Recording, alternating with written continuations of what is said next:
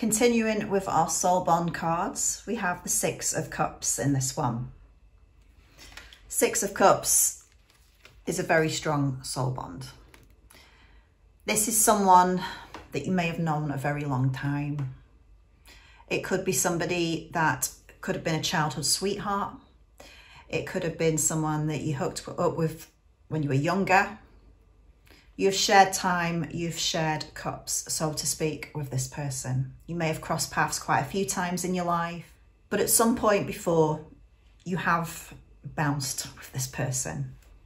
There'll be someone that may bring up sweet nostalgia when you think about them. Someone that you would always welcome back into your life, should they ever return. And ditto them, you.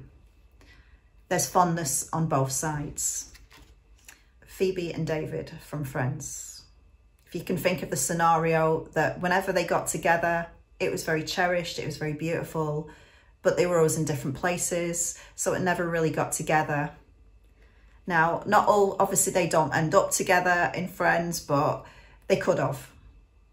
I guess he just came in that bit too late.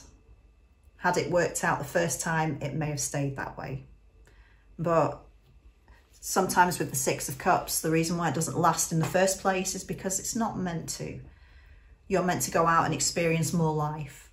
And it can feel really painful when the Six of Cups ends, especially the first time, where it's all been new and you can't figure out why it would have not worked out. This was your person, you cherished them.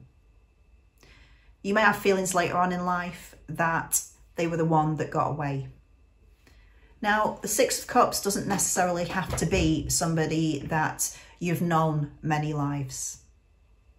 It could be someone you've met in this life.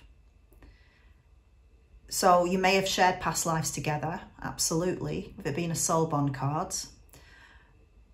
But you may have just met this person in this life, but immediately you feel childlike around them. You feel giddy around them, they feel giddy around you. You have fun together. That blind enthusiasm that you had as a child. And you may feel like that around a particular person, which is why they may be a Six of Cups. Again, it may be somebody that you knew when you were younger, but you might not necessarily have got together with them.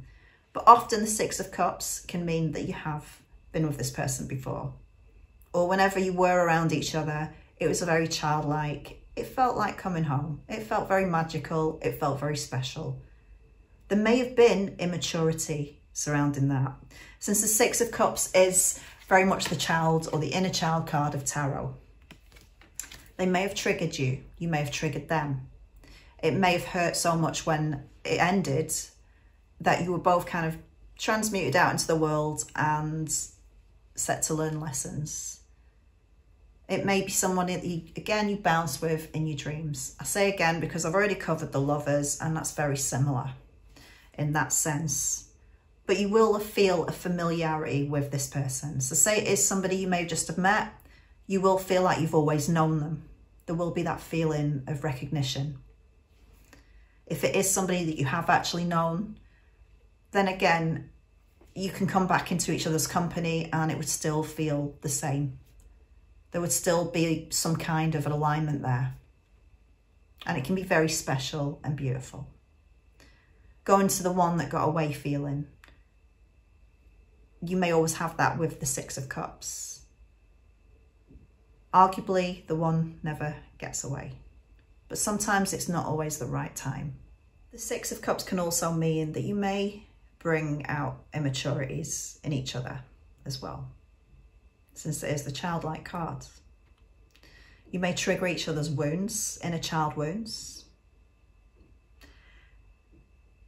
There may be lessons that you need to learn when the Six of Cups comes up.